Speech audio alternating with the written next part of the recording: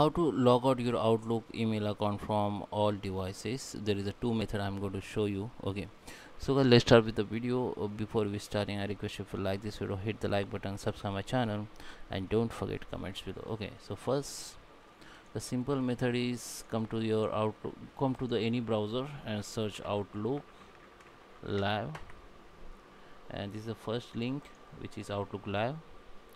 I'm already login. You have to log in. After login, okay, just click on this is a web Outlook. Okay, so just click on this your profile photo and go to the my account, my Microsoft account. Okay, then you can see your Microsoft account, and dashboard, and you can see under the device, you can see all logged device here. Okay, in my case I have only one device, so this is my desktop.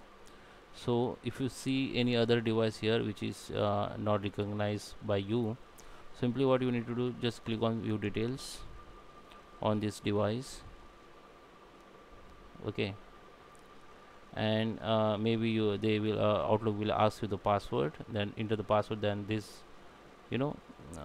this option will become, this page will become. Now just click on remove this device, so it will be unlinked from your computer, it will be removed.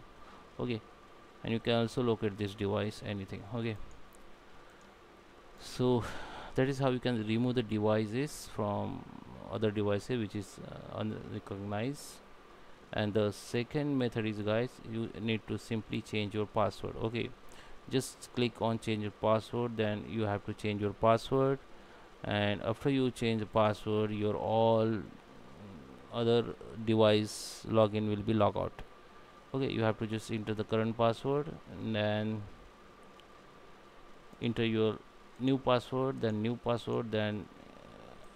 you can just make me change my password every 72 or whatever you want for security reason, and just save it. So after once you change your password, all devices will be log out. So I hope you like this video. Please subscribe me. Thank you for watching.